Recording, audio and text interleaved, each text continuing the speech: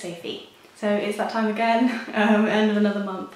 We're going to start with some fiction. I've read fairly little fiction this month, so I'm going to chuck in my poetry and graphic novels in there as well for you. And the first one I'm going to show you is I Am Executioner by Rajesh Parameswaran. This is a collection of short stories. They are all vaguely sort of connected to India, and I actually really enjoyed this one. I would say that it's probably sort of a middling short story collection. It didn't completely blow me away, but I think an awful lot of the stories I actually really did enjoy. They're really different. It was quite a sort of, I don't know, quite a lot of good variety in them, I suppose.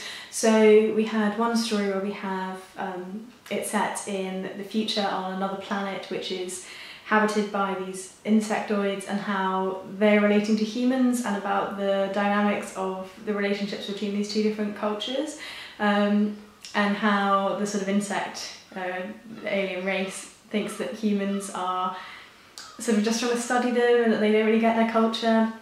And then we've got a story told by an elephant and by a man who sort of falls in love with this elephant. We have a story of a tiger who falls in love with a zookeeper. What else do we have? We have a story about a society in which individuals are employed as agents who follow around certain individuals through their life, through every section of their life, and they have like a time period through which they have to follow them.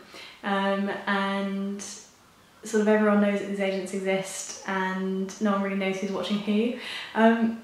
Yeah, I gave this one 3 out of 5 stars, but I think probably it should be a 4. There are a couple of stories in there I thought were just a bit long-winded and boring, even though I thought that the way of telling them was quite interesting. But I wasn't expecting to like this as much as I did. And then the next one I have is Out of Dark by Cormac McCarthy. This one is, as I spoke about in my haul, about a young woman who ends up having a child with her brother, and her brother takes this child into the middle of the woods and leaves it to die, and she doesn't think that it's really dead, so goes on a sort of quest to find the child, and the brother ends up going on this quest to find his sister.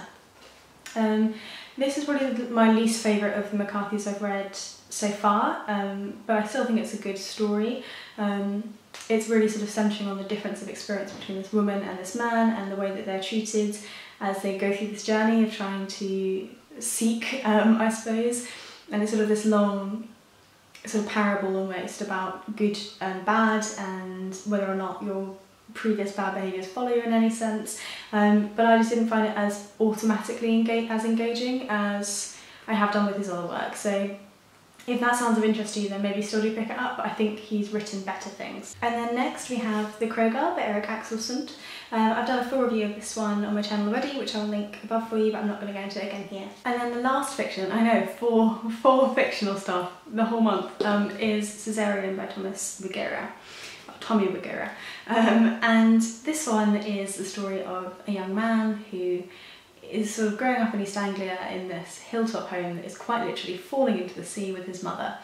And as he grows up, he finds out some things about his mother and his father that he didn't really know before, and decides to sort of delve deeper into their history and their relationship previously.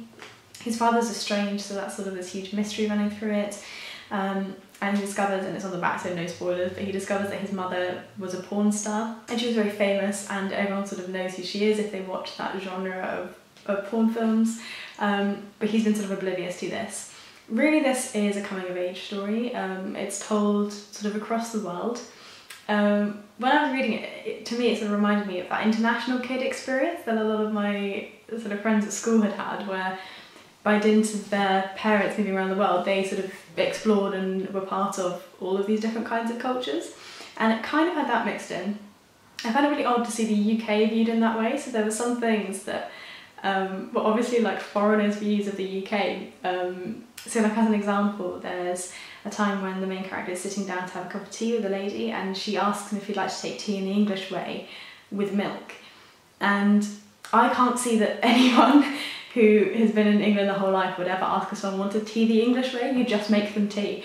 So yeah, there were odd little things like that. I gave it some 4 out of 5 stars in the end. I think what I really enjoyed about it was the way that the author has of sort of pinning down personality traits and sort sort of descriptions of characters in quite a concise manner, and I really enjoyed that. There were some turns of phrases in here that I think were really nice as well. I don't know whether I give the props to the translator or to Tommy Maguire himself, but there were just some nice sort of sentences in there as well.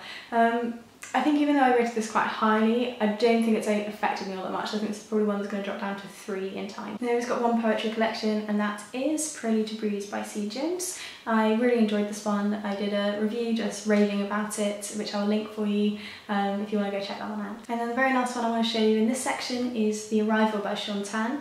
This is a graphic novel that is absolutely beautiful. I've shown you guys it before, but it really is absolutely gorgeous. There's an almost sort of photographic quality to some of the drawings in here, which I really liked. And it's essentially the story of an immigrant who arrives in this strange land where he recognises none of the food, none of the writing, none of the customs, and he's trying to build his life there so that he can provide for his family back home, who are sort of in a place of conflict. I read this in one sitting and just sat down with a coffee and just went the whole way through it. And I absolutely loved it. It's one I'm definitely going to be picking up again and reading through again. I think it's really touching, I think it's really universal, and yeah, I just thought it was a brilliant reading experience. I know this has already gone around BookTube a fair amount and that most people have already heard of it, but if this is the first time you're hearing of it, then just read up on it. I think a lot of people will like this one. So that was my ever so brief fiction side of things. A little bit non-fiction heavy this month, so I'll see you in the second half for that side. Alright, hopefully you're well and I'll see you soon. Bye bye. I'm going to list The General Theory of Oblivion by Jose Eduardo Aguilusa. I sort of front out some of my books, and since buying this one, this has stayed front out and almost none of the others have.